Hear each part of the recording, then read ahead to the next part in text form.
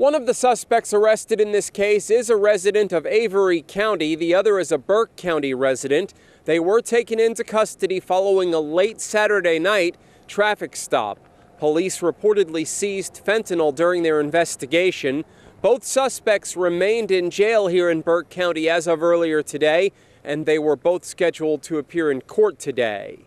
35-year-old Eric Seth Adams of Laurel Hill Road in Newland and 58-year-old Rodney Winfred Crisp of Ed Bowman Street in Glen Alpine were arrested Saturday by Morganton public safety officers.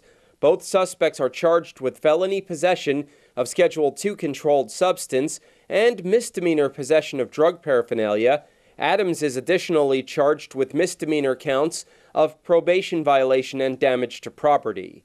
Shortly after 11 p.m. Saturday, a public safety officer initiated a traffic stop on West Fleming Drive in Morganton. The officer came into contact with the front passenger in the vehicle, Eric Adams, and the back passenger, Rodney Crisp. During the investigation, the officer reportedly seized 0.3 grams of fentanyl. Both suspects were arrested and taken to the Burke County Jail.